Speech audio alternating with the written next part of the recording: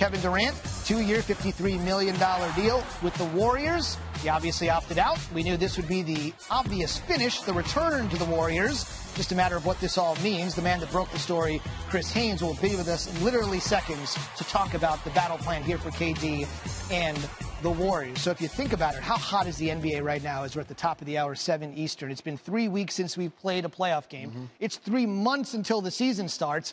And all anybody wants to talk about is the NBA. You broke this story. 2 years, 53. Give me the rationale behind the years and the money. Well, the years and the money, look, he's taking less. This right now, it could open up some more space for them to go out and pursue other free agents. We don't know that as of now. But what it does do is limit the luxury tax bill that the Warriors have to face, which are able to help the organization be able to keep things together when you think about long term. Now, this is a 2-year deal, player option on the second. And I was told he would likely opt out after that deal as well.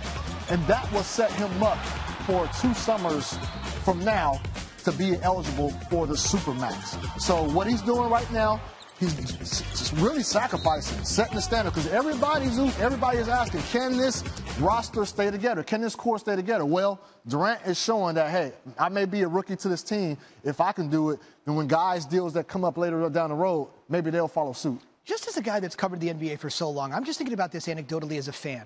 You ever think you'd see a day there'd be 2 guys on a roster? Because Steph's got his $200 million. Yep. And whatever Durant's Supermax is going to be, whatever the cap is by then, you're going to have like 2 guys worth almost like $500 million. It's going to be like $400 million. And that's why there